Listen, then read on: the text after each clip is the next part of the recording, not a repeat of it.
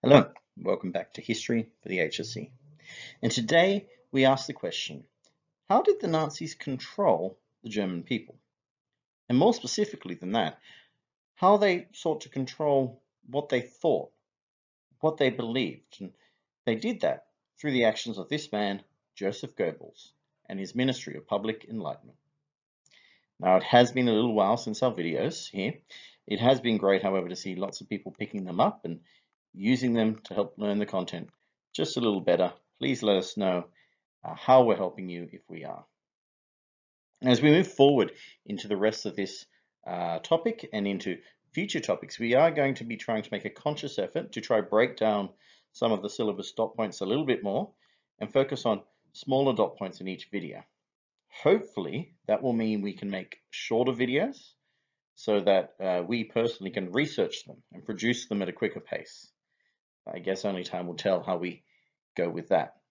But for now, let's get started with a deep dive into Nazi censorship and propaganda.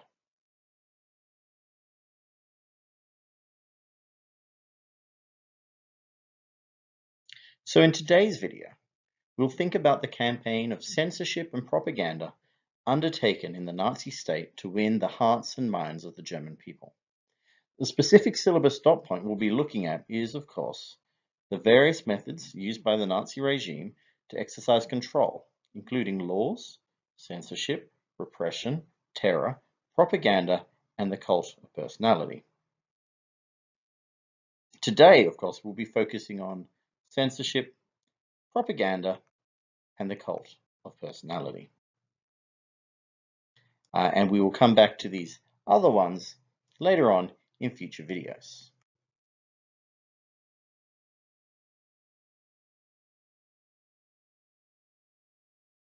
Now, as usual, we're going to break down this topic into a few sections. The first one that we want to consider is the instruments of propaganda and censorship. That is, how did Goebbels and the Ministry of Public Enlightenment go about controlling the media narrative inside of Germany, also outside of Germany, to achieve the level of control that the Nazis desired? We'll then want to look at the two main aspects of this propaganda, that is, the two main goals that it set out to achieve. The first of these is obviously Hitler's cult of personality, although we could add to this the glorification of Germany as a whole, the indoctrination into Nazi ideology. And the second is the use of propaganda to demonize minority groups, groups such as Jews, communists, the disabled, those who would become victims of the regime in order to encourage others in Germany to share in their attacks, to share in their ideology. Finally, we will consider the flip side of propaganda, that is, censorship. If propaganda was about repeating what Goebbels himself called the lie time and time again, censorship was about ensuring that no alternative message could be heard, that the truth could not be heard. And this made it difficult for Germans to form any alternative opinion to the officially accepted narrative within the Reich. So join us now as we jump in these instruments of Nazi propaganda.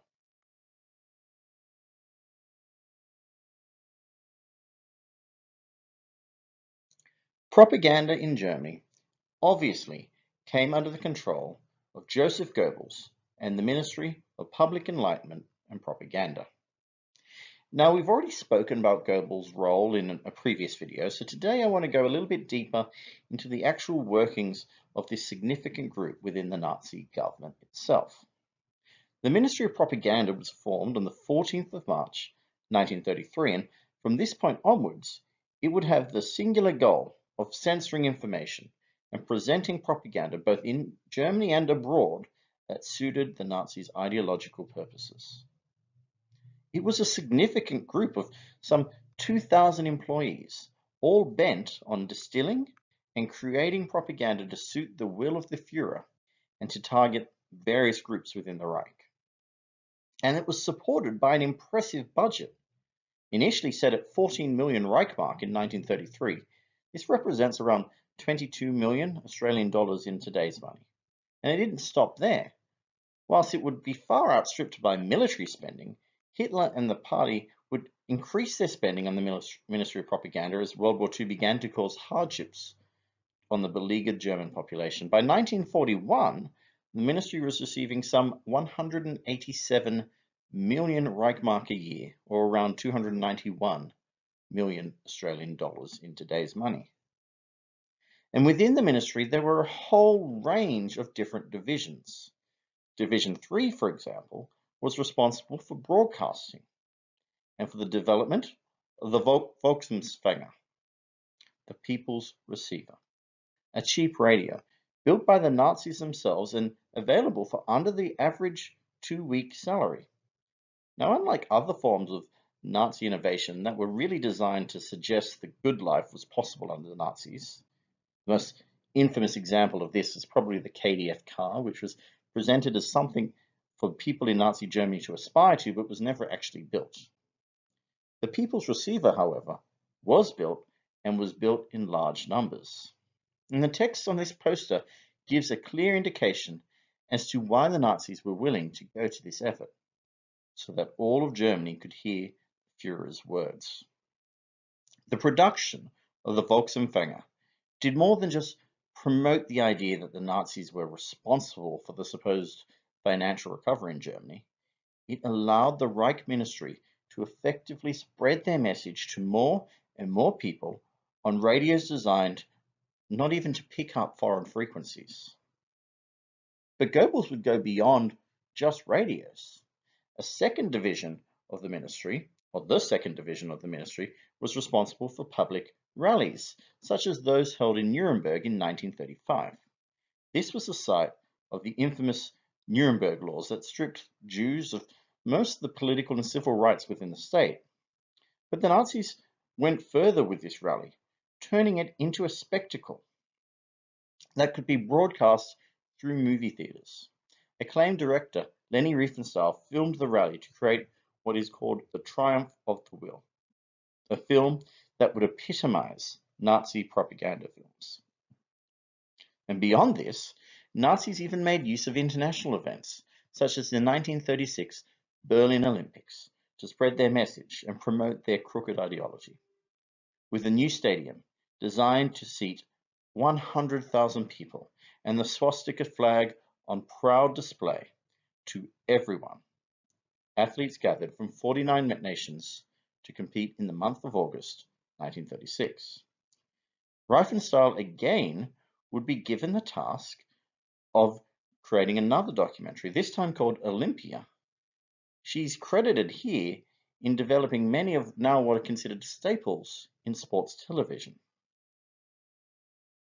The Nazis ensured German Jewish athletes did not compete and worked hard to ensure that their Aryan competitors would come on top in the medal tally. In their mind, this would prove their belief in social Darwinism.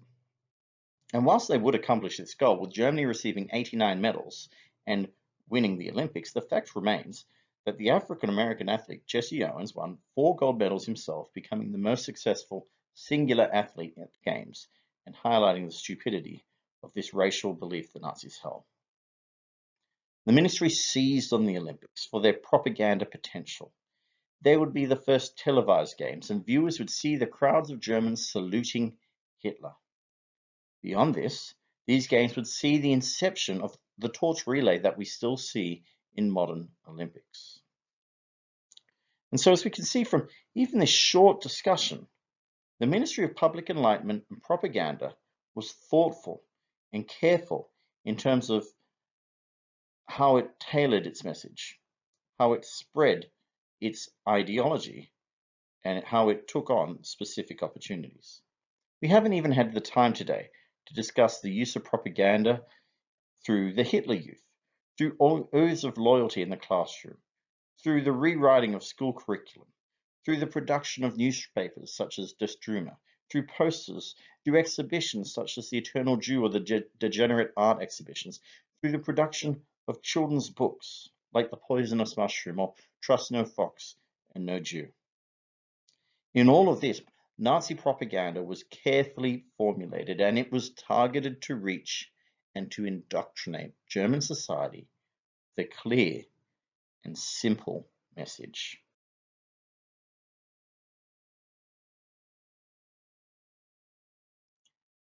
Hitler, like all dictators, had a strong and significant cult of personality. This was important to the Nazis, and they needed to build it through propaganda within the state. If you think back to our video on Nazi ideology, you'll remember the concept of the Führer principle, that Germany should be led by a single authoritarian leader, and that is Hitler. And whilst this was largely accepted within the party itself, the rest of the nation needed some encouragement to come on board with the main ideals. This was perhaps the main goal of Goebbels' Ministry of Propaganda, to promote the Hitler myth, his cult of personality, to try to convince the German people that Hitler was always right, that he had the best interests of Germany at heart. Basically, everything positive that could have been said about him, regardless of fact or fiction, would be repeated and repeated. Hitler was basically deified through the cult of personality. It can be seen through Hermann Otto Heuer's 1937 painting, In the Beginning Was the Word, which ties an image of Hitler speaking to words from the Bible, tying Hitler to God as God's messenger, with the light of his words shining revelation on all those who would listen. Baron von Schirach, the Nazi politician and leader of the Hitler Youth, would put it this way: "We do not need intellectual leaders who will create new ideas, because the superimposing leaders of all desires of the youth is Adolf Hitler. Your name, my Führer, is the happiness of youth. Your name, my Führer, is for us everlasting life.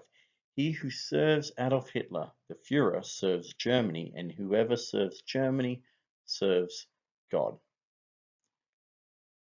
Hubert Lanzinger's The Standard Bearer picks up on this messianic, chosen one of God type image.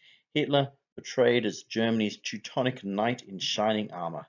His gaze to the distance speaks of hope for the future of Germany. Now, as a work that tried to inspire the German people to see Hitler in this light, it highlights the ways in which the Nazis attempted to build a cult of personality around the Führer.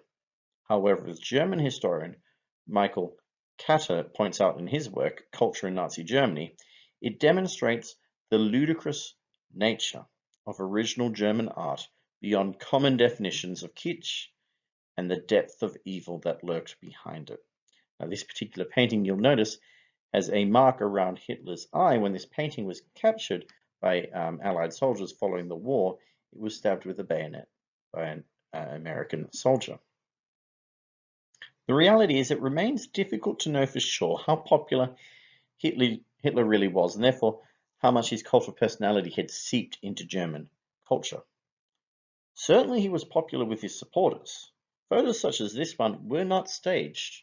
There were genuine crowds wanting to just get a glimpse of the man. Something like Beatlemania, but much, much more vile. Ian Kershaw argues that propaganda was only really effective in Germany as long as the situation there remained good. However, this doesn't really account for all the facts. The fact, for instance, that the Wehrmacht, the German army, remained loyal. Even at Stalingrad, where 250,000 soldiers would be ordered by Hitler to remain, although surrounded and without chance of victory. Richard Evans argues that the Nazi leadership knew, even by 1939, that most Germans paid its most loudly and insistently proclaimed ideals little more than lip service. In this, he argues that propaganda was actually not effective in shaping the opinions of the German people. It taught them what they must say, but could never make them actually believe it. Either way, whether Evans or Kershaw is right, or whether, in fact, Nazi propaganda was a lot more effective than perhaps we give it credit, this cult of personality was a key aspect of that propaganda, and it had perhaps the largest impact of all other messages the Nazi propaganda attempted to preach. It had the most important impact on the German people and on their Nazification, and it particularly had a massive impact on the youth of the Reich.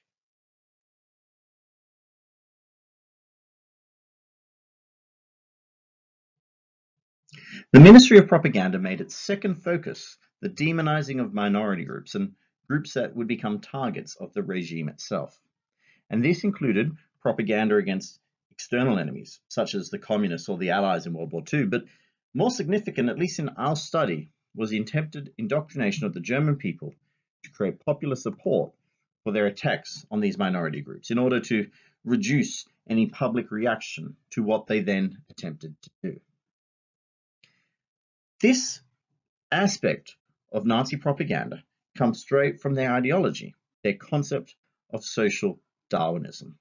To them, the Untermensch, the subhuman, the Jews, were something less than human, a parasite that needed to be dealt with. And this idea is clearly shown in this propaganda poster from 1942, a poster made just as the attacks on Jews really got underway in a major way.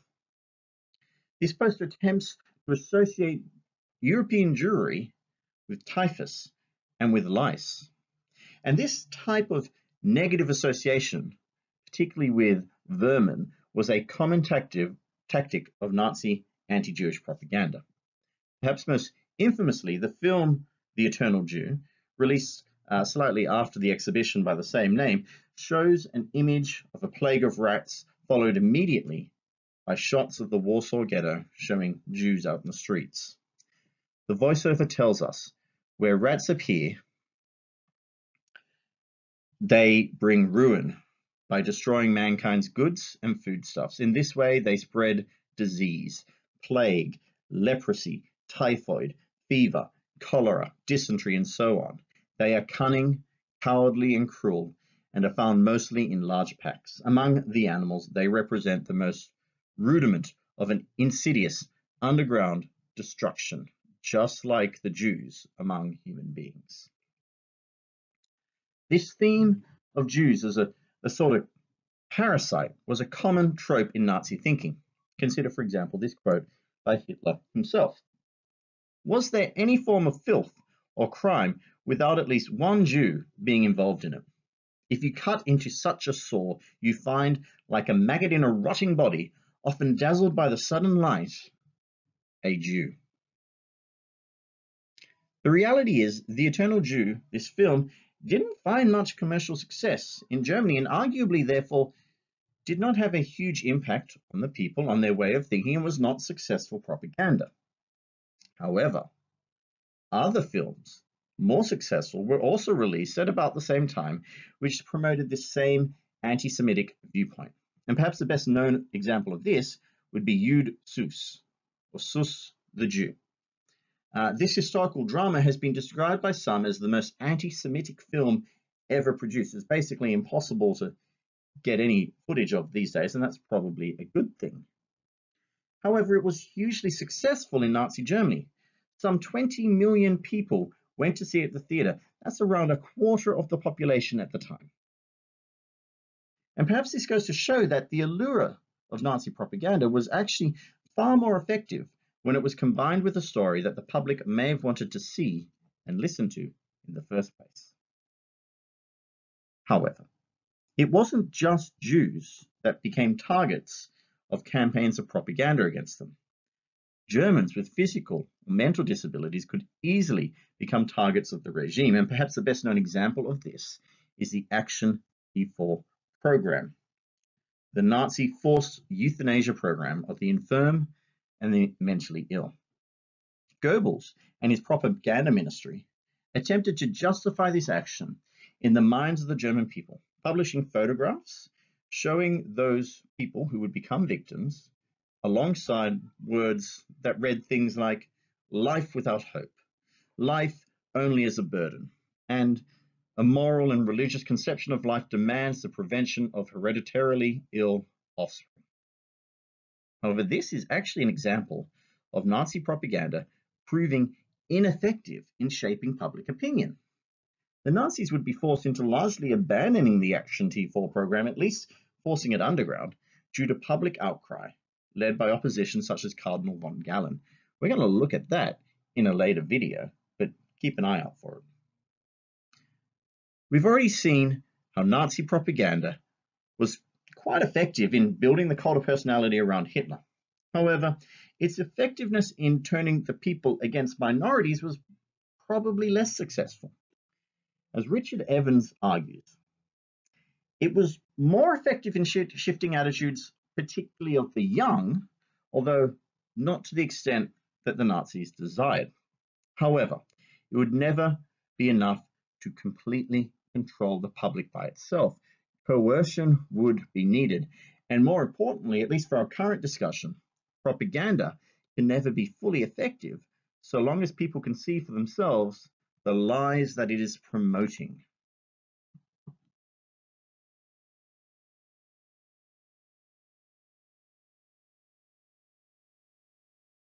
And so our final piece of the puzzle, in order to understand the work of Goebbels and the Ministry of Propaganda in terms of indoctrinating the German people, is of course that of censorship. As the American journalist Walter Lippmann put it, without some form of censorship, propaganda in the strict sense of the word is impossible. In order to conduct a propaganda, there must be some barrier between the public and the event. Access to the real environment must be limited before anyone can create a pseudo-environment that he thinks wise or desirable. Censorship was essential to Nazi Germany. And to this end, the Ministry of Propaganda had oversight over a second organization called the Reich Chamber of Culture, which was created in September 1933 as part of the effort towards Gleichschaltung, coordination, the Nazification of the state. The Reich Chamber of Culture acted as a professional organization for all artists, all creatives within Germany. They were required to seek membership, and to do so would require them to prove their Aryan ancestry. Through this organization, modern works of art found themselves banned, along with destruction and later burning of literature that the Nazis despised. Works such as Karl Marx's Communist Manifesto, along with anything considered Jewish, would of course be burnt, but along with those texts, some that might surprise us somewhat. Authors such as H.G. Wells, Leo Tolstoy, Victor Hugo, Ernest Hemingway, Oscar Wilde, just to name a few, their books also burnt and censored within Germany. Jazz and swing music would also find itself banned in Nazi Germany as being African American and therefore not suitable to the Aryan race. We'll see in a later video how this ban would lead to the swing youth in Germany as a form of opposition to the Nazi regime itself. And in reality, despite this internal censorship of this music style, the Nazis were willing to use jazz and swing music as a form of propaganda externally, with the Nazi jazz band Charlie and his orchestras, whose music was used to spread Nazi propaganda beyond the shores of Germany itself right throughout the war. Beyond all this, there was, just as in the Soviet Union, a large degree of self-censorship.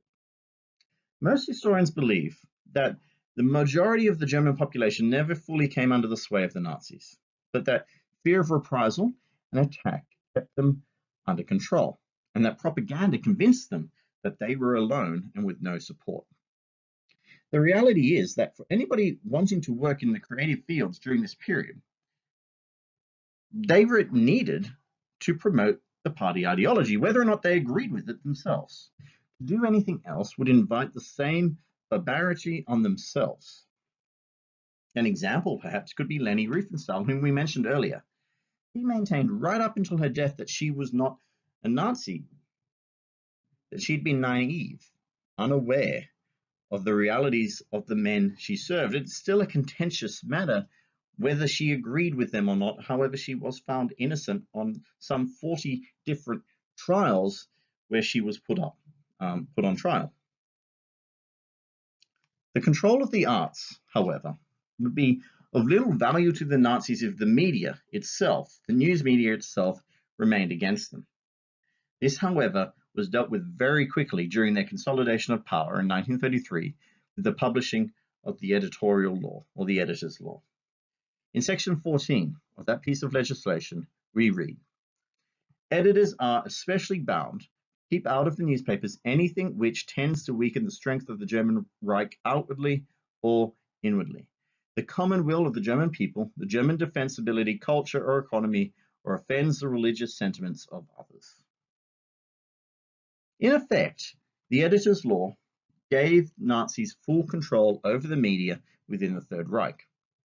It removed all non-Aryans from positions as journalists and editors and enforced extremely significant levels of oversight in terms of what information could be produced and given to the public. To show this in action, we just need to have a look at what happened. In 1933, when the editor's law was passed, Hitler had just come to power, and there were some 4,700 different newspapers in Germany. The Nazis controlled about 3% of that. By 1944, there were only 1,100 newspapers remaining in print. The Nazis had direct control over around half of them, and the other half having to follow the strict regulations put in place by the editorial law and by the Ministry of Propaganda. Censorship really was this second piece of the puzzle in propaganda in the Nazi state.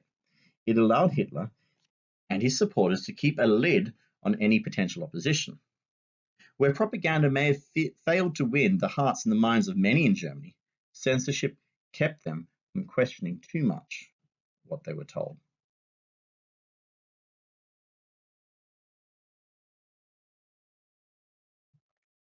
This has been History for the HSC, and what was supposed to be a slightly shorter deep dive into censorship and propaganda in the Nazi state. Looking at the timing here, didn't quite accomplish quite as short as we wanted, but it's a little bit shorter.